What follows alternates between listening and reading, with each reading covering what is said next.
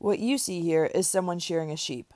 With each satisfying blow, it's out with that muted brown color and in with the beautiful, rich, mesmerizing blacks and grays. But as the shearer, my experience is totally different. I don't notice the hypnotic falling of the fleece because I'm too busy looking at the tip of my shears, too busy moving the skin to miss the shear's teeth, too busy studying the rhythm of her breath, studying the tension of her muscles against mine, first tensed and now relaxed, forming a bond with the creature I just met, communicating through our language barrier that I'm here to help and not hurt.